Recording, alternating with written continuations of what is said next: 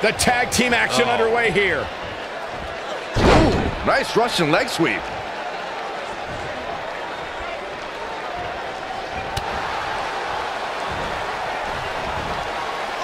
Buster. And here's the lockup. Look at these two jockeying for position.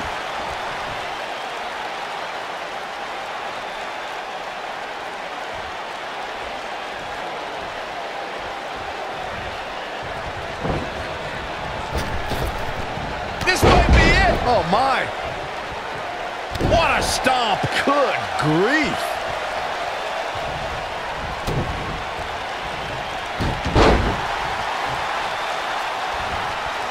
Hooked up. And Michinoku driver.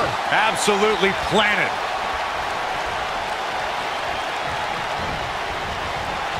You gotta believe this one's over.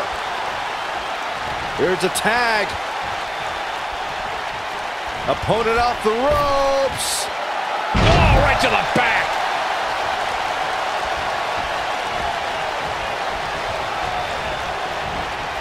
Ooh, what impact.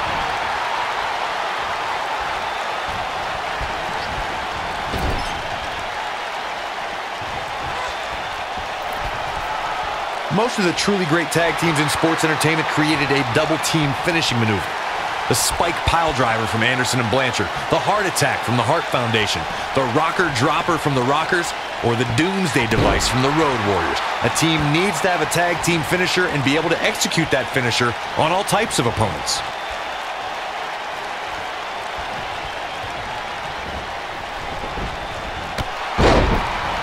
Corey, a few moments ago, you mentioned some of the great tag team finishing moves in sports entertainment history. Don't forget about the 3D from the Dudley Boys, or the double drop kick from the 2017 WWE Hall of Famers, the Rock and Roll Express. In tag team action, like in singles competition, once a duo nails their opponent with their finisher, that should signal the beginning of the end. It can take a long time for a tag team to decide on a double team finisher, but I agree. A team needs one, and it should be something that can be administered to any opponent. That's when a finishing move is truly effective. And since we're talking about tag teams, remember you and your partner have until the referee's 5 count to execute the move. When a superstar is in a tag team match and has endured heavy amounts of punishment, they must find a way back to their corner to tag their partner. Something that they have to try is doing create separation between them and their opponent. That space gives a superstar the ability to move and catch their breath. Corey, you touched on this before. Part of a tag team's ability to be successful is their ability to endure punishment and make their way to their partner when they need to tag out. One way to do that is to create that separation you spoke of, so they have some space to gather themselves and time to make their way back to the corner. You're absolutely right, Michael. What's the use of having a tag team partner if you're not able to get to them when you got to tag out of the match? Getting that separation is key in breaking any momentum your opponents could have, maybe the difference between a win and a loss, maybe even more. I've made it quite clear how offensive I find Bayley's hugs, but I will admit, the Bayley-to-belly suplex will take you right out of your boots. What a strike! And now it's Bayley on her heels. Her and her partner aren't going to let this derail them, though.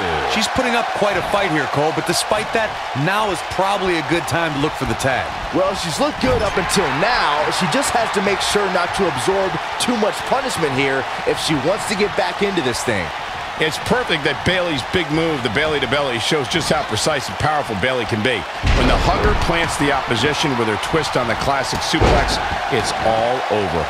I remember when Bayley gave Nia Jax a super Bayley-to-belly off the middle rope in NXT, and when Bayley was on Team Raw at the 2016 Survivor Series, the Bayley-to-belly on Becky Lynch sealed the victory for her team. Hugs all around.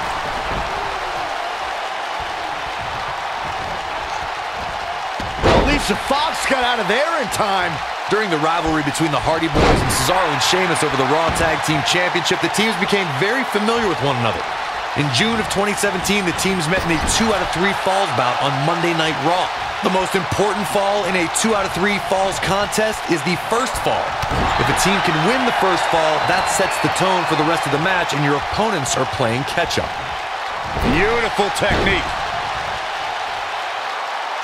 The 2 out of 3 falls match that saw the Hardy Boys go at it with Cesaro and Sheamus was a throwback of sorts. Throughout the 1960s and 70s, championship title defenses and grudge matches were often decided in a 2 out of 3 falls format. Cesaro and Sheamus didn't waste any time and scored the decisive first fall after a brogue kick rocked Jeff Hardy. Cesaro and Sheamus wanted to continue their domination of Team Extreme, but the Hardys had other ideas as Matt tied things up at 1 fall apiece after a twist of fate on the Swiss cyborg. After a swanton bomb by Jeff Hardy, the match broke down and the 3rd fall was ruled. Uh-oh! In position. Look out. Here it comes. Oh, almost through the turnbuckle. Nice. Shut it down. For many years, members of the WWE Universe and the WWE locker room have felt that tag team matches should have 2 referees. One referee is in the ring overseeing the action, and the other is located out on the floor, making sure teams follow the rules and do not engage in potentially damaging. Oh, and she makes the tag. And not a moment too soon, Michael.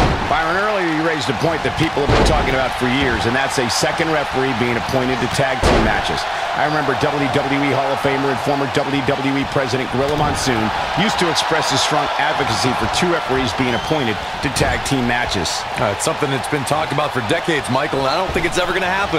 We've seen it on occasion, but I think it's best to let the superstars be responsible for themselves. In order to be a premier tag team, a superstar and their teammate must have that continuity where they're a well-oiled machine inside the ring. I'm talking about classic techniques like cutting the ring in half, isolating your opponent, relegating them to your corner, and making frequent tags so that the fresh man is always in the ring. That's how you keep your opponents off balance.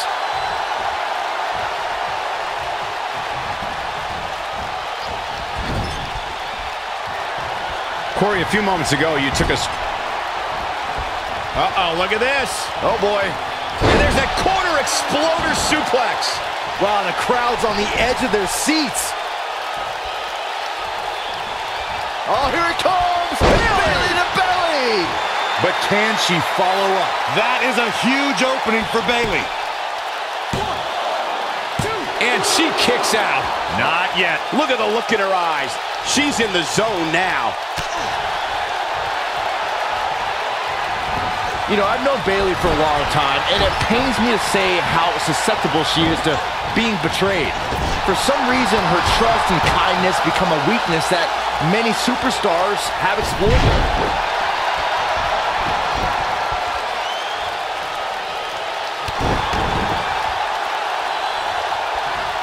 And she's trying to flip the script here. Easier said than done, Michael. I think she's trying to prove a point here. Observing how Bayley is constantly being betrayed as Byron did has given her a reputation as a pushover among the women in WWE. I think her desire to be everyone's friend holds Bayley back from making history of her own. Bayley hooks her up. Oh, my gosh. That's how you put an exclamation point on. Can she keep her down? Where is she finding the strength to continue? Wow. Oh, the reversal by Alicia Fox. When Bayley finally made it to her first WrestleMania in Orlando, her reality outdid her dreams. Walking in as the Raw Women's Champion, the Huggable One had a boss, a queen, and an irresistible force to overcome. Look at her go.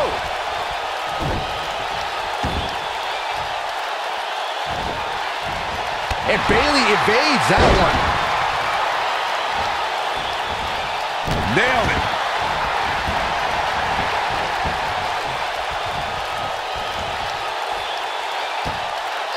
Nasty impact. I don't know how much more Jinder Mahal can endure. I don't think this is how she envisioned this tag team match going. Jinder knows about changing paths in his career. Now he needs to change paths in this match.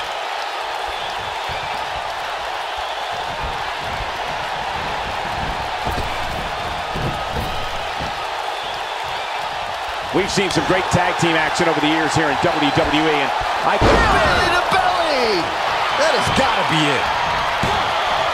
Ouch!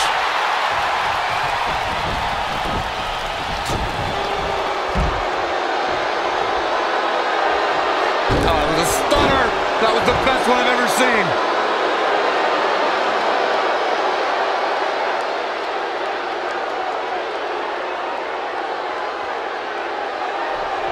How these superstars are even still in this match is beyond me, especially given how intense the match has been. What a strike! Bayley's legs looking feeble. She could be on her way out of this one. Her tag team partner has to be concerned at this point. Given what they've shown us here tonight, it's a shame that one of these women will have to walk away on the losing end. Oh, man, Bayley's going to need a hug after that. Russian leg sweep. I like this. Nothing wrong with enjoying your work. This one is over. Now the old vicious head crank. Look at the torque. And we have our winners.